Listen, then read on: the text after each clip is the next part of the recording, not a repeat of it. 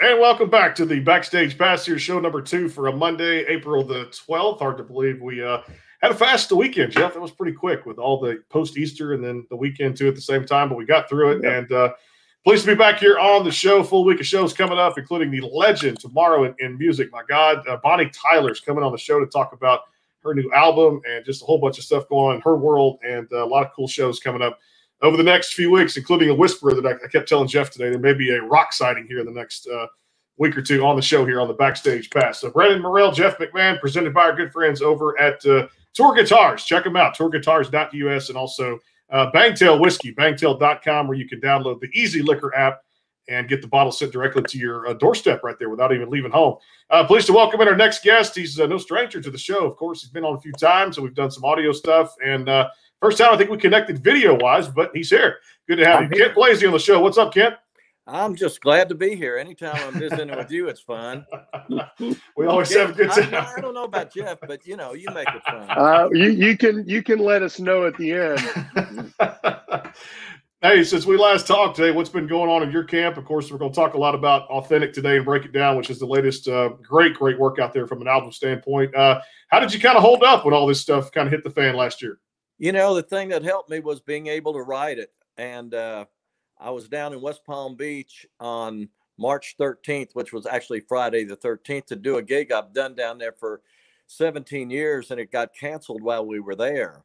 And so by the time we got home 2 days later, everything had fallen apart for the whole year.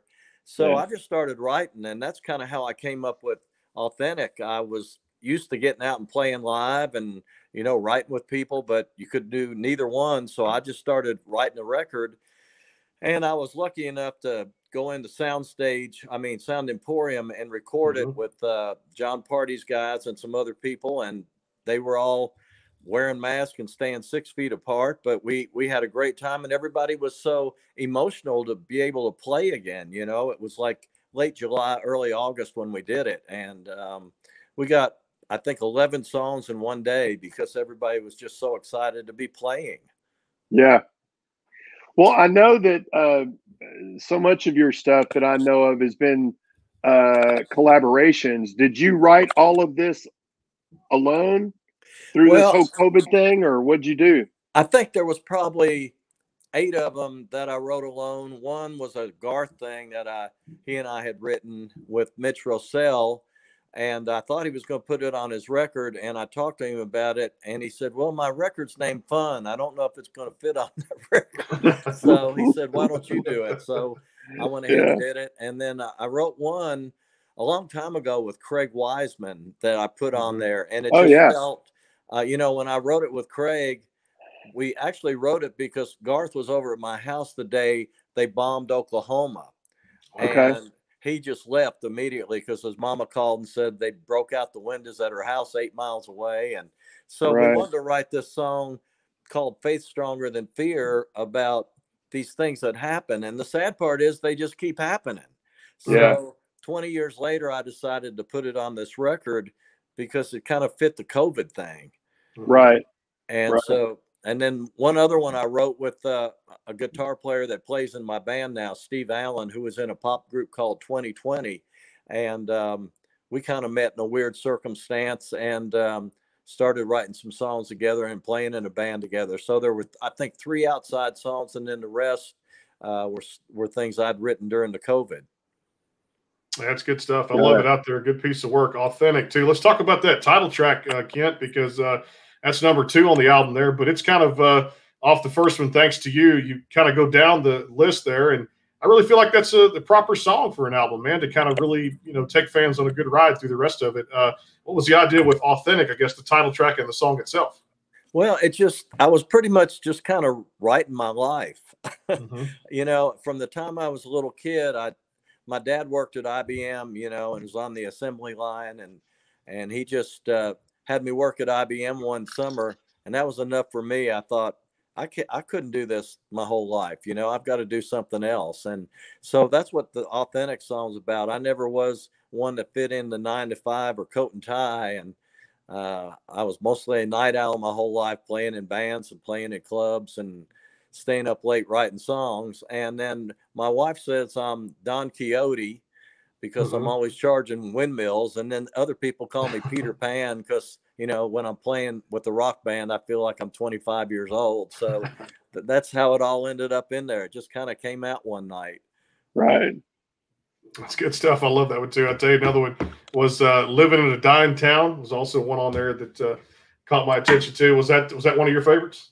Yeah, you know, when I go out and play gigs in different places while you're doing sound check or when you're done and you're waiting to play, I usually talk to the local police and just kind of get a feeling on what their town's like. And I had flown in to do a gig in Ohio, and we flew into Dayton, and we drove up to a little place called Farmington, which was a great little town to play in. But when we were driving in, I noticed all these freezer trucks out on the football field. So I asked the cop that was kind of backstage security, what were all those freezer trucks? And he said, those are dead bodies. And I said, wow, you got to be kidding me. He said, no, there's so many people dying of opioid poisoning in Dayton. They ship them up to here till it thaws out in the springtime and we can go bury them somewhere. Wow. And so that's how that song came out. It's like, you know, I'm from Kentucky and that same thing's happening. And I've got a friend up in Illinois, and I sent it to him, and he's in Danville, Illinois. And he said, you just wrote my town. And so it's kind of sad, but true that that's where we're at in a lot of these little towns these days. Yeah. Man, what a story. Yeah. Wow. Amazing how songs come together, Jeff. I always say that here on the show. You never know the story behind them, too. Well, let's play one here, Kent, no doubt, from the album Authentic. And I always say dealer's choice, my friend. So whatever you would like to play for us here on the show. Why don't we start off with Thanks to You, because it's a real rocking kind of thing. That'll work. Let's do that one. All righty. Ken, it's all yours, brother. It is all yours. Woohoo!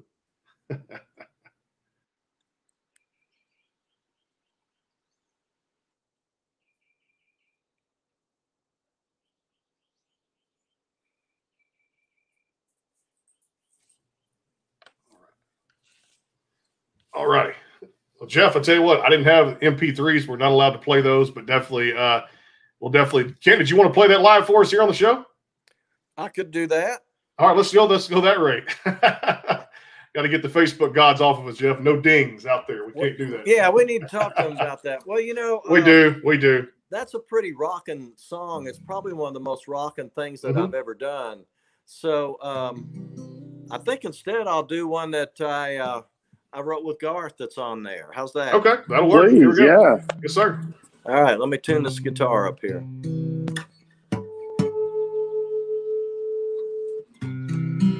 So we were writing this song with Mitch Rossell, and while we were writing it, Garth and I were crying. We were writing it, and it was just hitting home so much. And we played it for Trisha, and she started crying. And so I thought, we got a really good song here.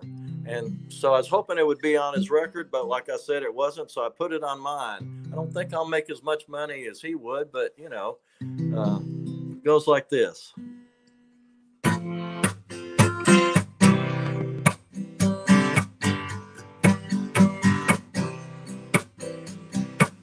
I couldn't beat the red light, left me staring at a homeless man. Credit cards in my pocket and a sign of the times in his hand. I always sat there and wondered why it was me on this side of the door. Then it hit me like thunder. I knew that man from somewhere before. Was he somebody from high school or someone that I knew from the road? Spent the whole morning thinking of every friend of everybody I know. On the way home that evening, had his name on the tip of my tongue. 2 a.m. I sat straight up in bed when it hit me where I knew him from. And that would be me without you. Every new day would be nothing new. I'd only have lonely to hold on to. That would be me without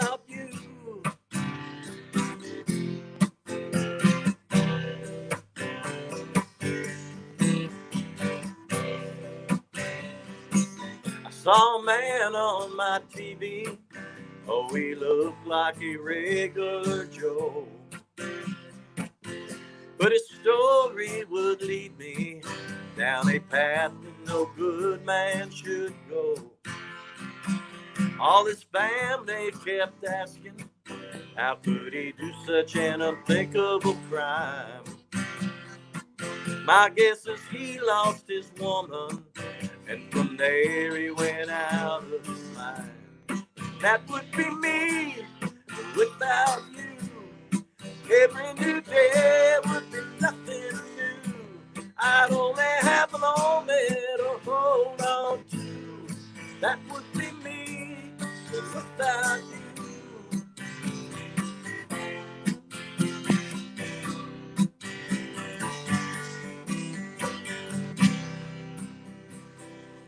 You know he still brings her flowers as he sits there and talks all alone.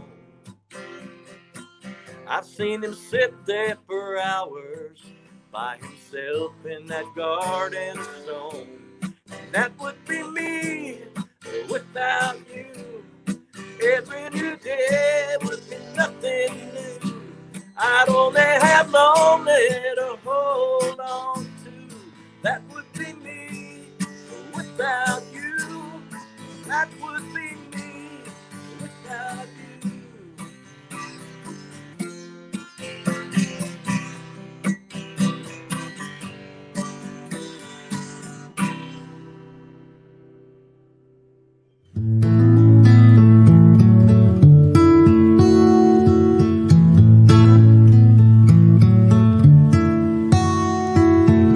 If you're looking for one of the most beautiful and playable custom acoustics on the planet, look no further than Ed Rice at Toir Guitars.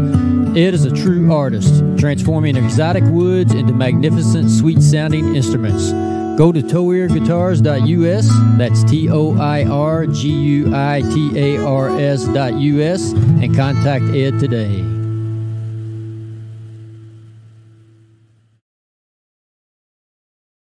And back here on the show again with Nashville recording artist, great songwriter Kent Blazy here. Me Without You off the latest album out there, Authentic, which is a great album we were talking about here to break it down. Brandon Morrell, Jeff McMahon. Yeah, if you don't have your guitar, check out Ed Rice over at Toir Guitars, and he will set you up with a piece of equipment that you will not be disappointed with. I've seen them up and close and personal, and they're beautiful, beautiful instruments out there. Also, Bangtail Whiskey. Good to have Ken here, too. I tell you, man, I love that song. Love the way you performed it. And, again, I can't say enough about how good this album is out there across all the digital platforms. I tell you, Kent, one that also caught my attention off of there was the song Rose. Tell me how that came about. So we have some really good guitar shops here in Nashville, and one of them is Gruen Guitars.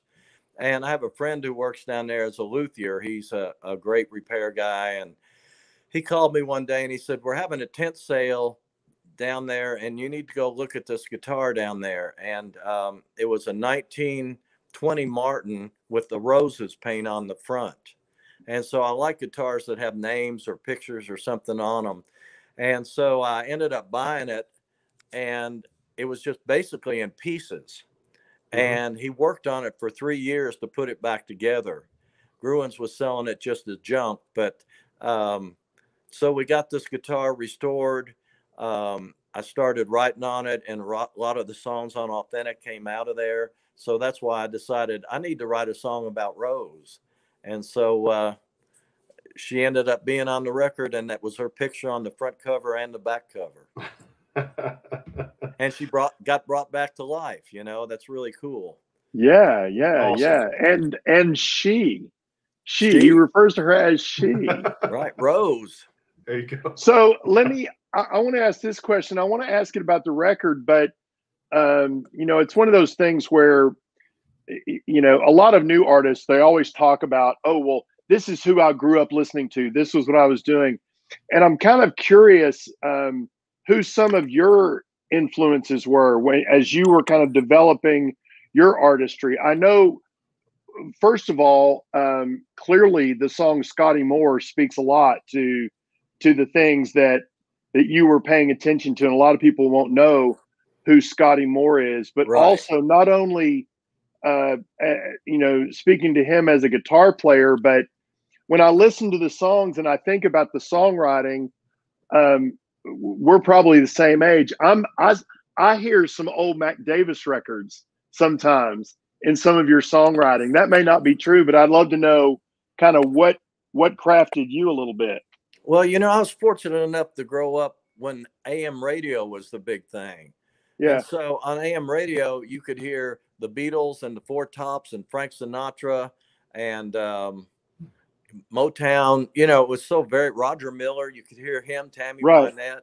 So I just grew up loving all kinds of music. And then we were so fortunate to have some great TV shows like the Smothers Brothers Show or Mac Davis Show, Yeah. And Mac Davis, every end of the show, he would just get up there and he would ask the audience to give him ideas for songs, and he would make songs up on the spot. And that was so inspiring to me as a young person that wanted to be a songwriter. It's like, look what he can do. He can take anything anybody says and turns it into a song. And I just thought that was genius. And it inspired me to really be able to see maybe a song in just about everything, like Rose or, many other things that I write about that are kind of strange that you wouldn't really write with another person on Music Row, because they'd go, what the hell are you talking about writing something like that? But it's just fun for me to not have any boundaries on what you can write. And that's because I grew up on that kind of radio and TV thing where it was just all over the place. Yeah. Jim Stafford and Johnny Cash and Glenn Campbell, all those things, all those great shows, and Johnny Cash was not afraid to have Neil Young or Joni Mitchell or, people like that on the show and step outside the boundary of country music. And he brought Bob Dylan to Nashville. So, it's just that merger of things. And then being a guitar player, of course, Scotty Moore was one that inspired me, but I guess it's Merle Haggard's guitar player, Roy Nichols, Buck Owens' guitar player, Don Rich. They kind of pulled me into a country thing that got me interested in country because I love the way that they played those Telecaster guitars. Right. So it kind of steered me into country music in a roundabout way because of guitar players. Sure. Well, and it's, some of those, I'm trying to remember which song that I specifically thought, oh, he had old Mac Davis records. It might have been What I Am, maybe. Right. I don't know if that kind of had a little bit, but I actually met him once and mentioned one of his songs because I learned how to play piano listening to some of those records, and came up with an album cut or something. But at the same time, those songs that are those big pivot moments. One of your big pivot moments was also one of mine. When I moved to Nashville, my very first show that I played from Nashville was the WIVK radio show in Knoxville, Tennessee. And Garth was the headliner. Right. This was in 91, which had to be a year on fire for you. Right. Because he played If Tomorrow Never Comes, which was his current single. Wow. He brought on Trisha Yearwood, who had not released her first single yet. And if I remember correctly, she sang demos for you or something. Right. They both did. Right. And then I made my first Nashville friend that day, who I have kept to this day, who is Billy Dean, who also sang demos for you. Yeah, he did. He was the first person that really sang demos for me. And in fact, it was kind of cool. We just did a show in Tallahassee for hospice, and Billy came up and played it with me, which was, just kind of like a full circle thing coming back with him. I love that guy. Yeah, he's great. So can I ask you about If Tomorrow Never Comes? Sure. I would love to know that came so early in your songwriting career. Right. What was there? I mean, obviously it's a great thing to have something that big, but was there pressure to keep up with it, or did it just kind of, you wrote it and you kind of left on? I'm sure today you would not feel that pressure, but early on, I don't know how much you had, that was kind of the biggest thing you had done at that time, right? Well, I'd actually had the reason that I was asked to write with Garth even was I had a top 5 record, and nobody who'd had a top 5 or 10 record would write with Garth, and I was the only person that would.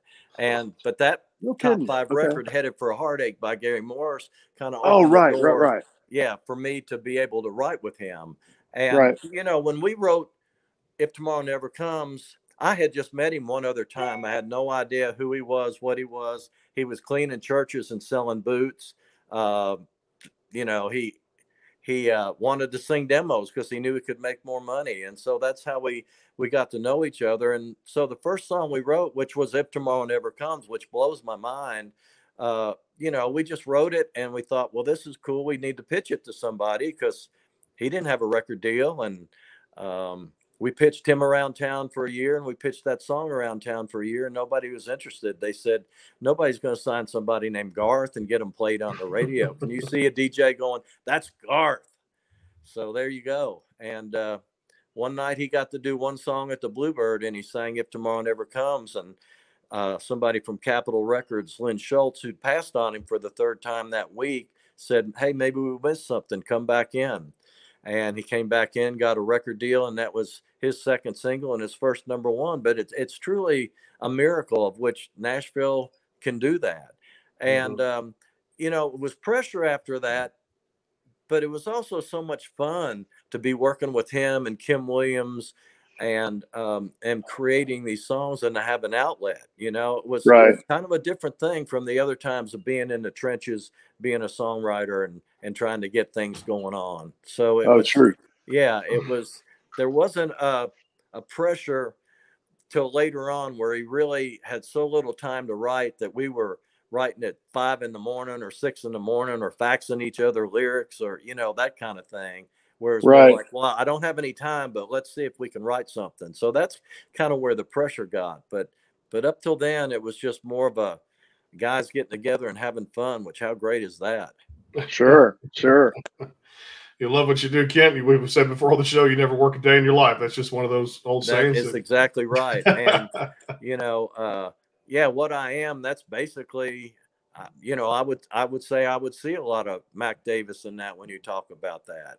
And just kind of writing my story like he would write some of his. Yeah. Like Lubbock in the rearview mirror, and sure.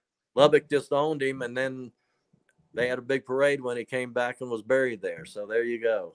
Yeah. Well, and just the lyrical, some of the pictures you paint remind me of, and I don't even know if this was a hit for him. And I don't mean to be comparing you to him at any stretch. Hey, I mean, you can compare me to Mac Davis. You're great, and you're great in your own right. But when I think of like some of the newer stuff now that doesn't really paint those images, they don't really paint those pictures in the same way that I feel like you do a lot with like Lighthouse and he did with Whoever Finds This, I Love You. You remember that song? Oh yeah.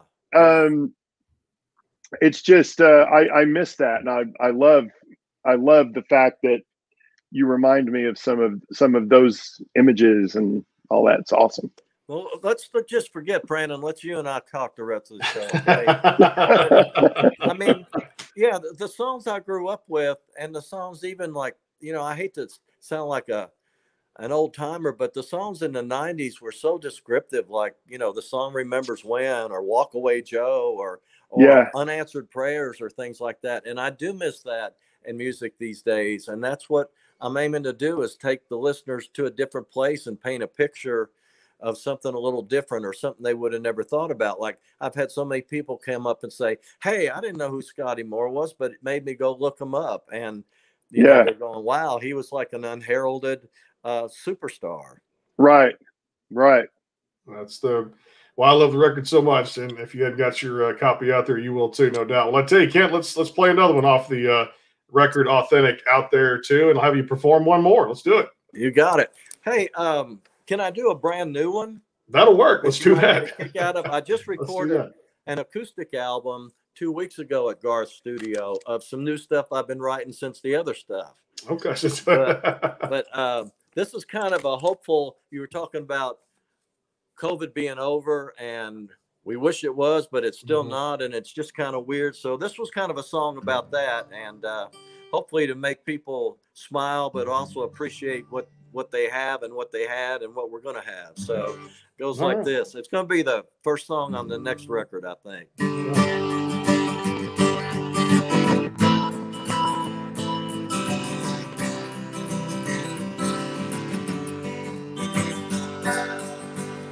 This is all over. You can hug your mother, have a beer with your brother and your friends. When this is all over, over our shoulder, we'll get back to living again. When this is all over, I can talk to a waiter, not my refrigerator for a change. When this is all over, you won't hear me say it's like the movie Groundhog Day, everyone's the same. And we can let that outside world come back in. Y'all come on in and be more grateful than we've ever been. Than we've ever been, yeah. When this is all over, I can go hear live music, play electric guitar with my band. When this is all over, I can kiss a sister's cheek, meet a stranger, and I can shake their hand. And I won't know every show that's on Netflix. I just might quit. And I won't let Amazon get my paycheck, my whole paycheck. Yeah. When this is all over, I won't have to ask where the hell I put my mask, 'cause I won't care. When this is all over, we can celebrate birthdays and holidays with anyone, anywhere. The world slowed down and the earth took a deep breath. I think it needed a rest. There were blue skies over Beijing. Let's not forget, yeah. When this is all over, when this is all over, I can't wait till all of this is over. When this is all over, we'll add up the cost of the loved ones that we lost and send up a prayer.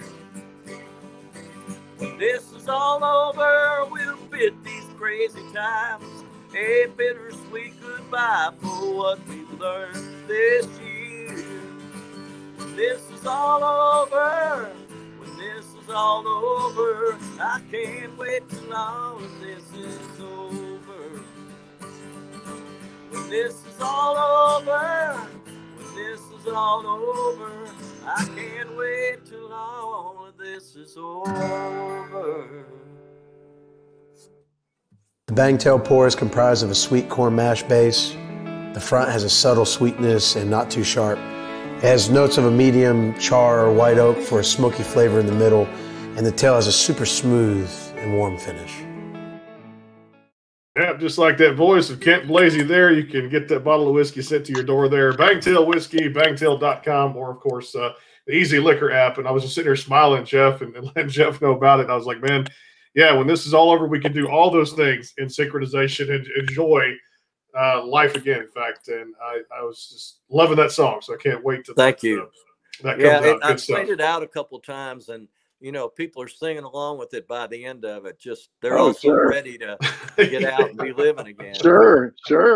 No doubt. That's the best part of it too, man. I love it. And get ready for another live show coming up here. The 24th, we're going to be in New Braunfels, Texas at Whitewater Amphitheater. Josh Ward and Randall King out there that night with the backstage pass, of course. And definitely, if you hadn't got those tickets, get them there, because we'll be there with those two great Texas country artists here. Well, I got to ask you, Kent, before we jump into a little rapid fire here, Jeff kind of touched base on it too. So many great artists are doing, their things. And with the award shows coming up here, I believe April the 18th is coming up for the award show coming up again. You see so many great number of artists. So you mentioned with Garth, how he impacted the 90s, but there's a guy named Luke Combs that's impacting Nashville over the last 6 or 7 years. And kind of going back to some of that traditional 90s country, you look at Ashley McBride. I guess, kind of looking at the industry now, would you say it's kind of very healthy right now with some of the artists are kind of bringing back that traditional country sound? Mo Pitney, we're seeing more of this. Yeah, I think there's a lot of the young kids, that I talk to, they miss the 90s country, and Luke definitely has locked into that. Garth said at the last award show, he's going to be the guy who's going to be winning all the awards for a long time. And I love his story. He came out of nowhere. He's living in Knoxville, I think, up in upstairs apartment somewhere, had nothing going on. And it's another Nashville miracle. It's just, you never know what can happen in this town. That's what's so fun about it. The beauty of that town. Jeff will tell me stories about it all the time, no doubt about it. Well, I love this, Kent. Part of the program, we get into a little rapid fire, so you love this game, and we got to have a little fun with it too. All right, so if Jeff and I, say Kent's ordering a pizza from his favorite place, and Jeff and I can't have a slice for whatever reason, Kent, what toppings are you putting on your own pizza that Jeff and I can't have? Oh, I feel sorry for you to begin with that you can't, but there's a great place in Nashville that we love called 5 Points, and they have this thing called the Supreme, and it's everything you could put on it. So I get everything on it but green peppers, and it's phenomenal. Sausage and pepperoni and mushrooms and olives and onions, and yeah, I know you're getting hungry just thinking about it. Yeah, you do. We get up there next year. We're going to try some of that good food there in Nashville, and definitely meet you in person and go out to have a little lunch or something or dinner out there too. No doubt about it. All right, so I guess the pandemic was shortly after it, or even now with it still going on, and some people not staying at home as much, but was there kind of a show that you had turned to, a television show or a series or something you kind of got into on TV? Instead of TV, it seems like we were doing other things, but there's 2 or 3 that we got into. One was on Netflix called Father Brown. Mm-hmm. And my wife's father was a preacher, so of course she could identify with that. And then there's another one. She's from Louisiana and Mississippi. There's a show of this young couple that lives in a small town in Mississippi, and they fix up old historic homes that have kind of fallen apart. And I think it's called Laurel, Mississippi, and the show's called Hometown. And it's just fun to see these people, like the young people I was talking about that would like to see the 90s country again. These people go in and they restore these beautiful old homes that have fallen into rack and ruin, and they appreciate what had gone on before, where in Nashville, It seems like they're coming in and they're just tearing down everything, including Music Row, and putting up condos and all that. So it's good to see people that appreciate the art that went into something, and the talent and the tools that people were able to use to turn these things into amazing houses and then restore them to what they were before. Yeah. Good thing too, no doubt. And I tell you what, I love this one too. We kind of pull out of the bag from time to time. What's Kent Blazy's favorite vacation spot? Anywhere I can go right now. 5 points. 5 points. Yeah, I mean, I sit around and dream about all the places that we could go. I love the Florida beaches, the white beaches, but my favorite place in the world is a little town called St. Paul de Vence in France. And I don't know if I lived there before when I was in another life or what, but from the first time I was ever there, it just felt so special to me. So my wife and I went back 3 years ago and just spent a whole week there in this little town, which I don't know, it probably has 600 people that live there, but it's an old castle town, up on the top of a hill. And it's like, I don't need to go anywhere else. I like that. You got to get over there to Europe at some point and definitely tour the beautiful country over there. All right. So it comes to Kent Blazy's favorite snack. Are we talking salt or sweetness? Either one's going to work. I think in the pandemic, my favorite salty one has become the natural flavored white cheddar Cheetos. Oh, wow. I've not tried those. They are really good. Yeah. And you can eat a whole lot of them. They don't have a lot of calories like the other Cheetos, you know. Mm-hmm. And then sweets, I'll take any kind of sweet I can get, but I try not to keep them in the house anymore. But Garth and I are really big peanut M&M fans and Reese's Cups. So two of my favorites, no doubt, when it comes to the sweet side of things. In fact, I think I'll stop at the convenience store, Jeff, probably once or twice a week and get those little packages of peanut M&Ms. It's just something I end up doing there. Get, well, yeah, Garth, yes, you got to. Garth keeps a big old jar of them in the studio, you know. So it's like every time I'm down there, that's my lunch. Good stuff to have. He's as authentic as it gets. So the album's called Authentic, out there across all the digital platforms. Kent Blazy, the one, the only. Kent, we appreciate the time as always. And buddy, come back on the show anytime. Well, I'm looking forward to seeing you guys in person and looking forward to coming back on the show and we can talk about the next record. How's that? Please. That's a deal maker right there. We'll definitely do that, babe. All right, here we go again. Coming up tomorrow, don't forget Bonnie Tyler on the program to talk about The Best Is Yet to Come, one of her new albums. Also, Stoney LaRue dropping by next week for Texas Country. And, of course, a whole lot more coming up here on the Backstage Pass in a couple of weeks. The great Neil McCoy is going to stop by here and talk about some of the projects he's working on here. So more to come here on the Backstage Pass, thanks to Bangtail Whiskey and Toir Guitars. Don't forget to go get the album when you're searching for good stuff out there. Put Kent Blazy in the search engine and definitely get the album Authentic, which is out there across all the digital platforms. We'll talk to you tomorrow here on the Backstage Pass. You guys stay tuned for more. Take care. Thank you all.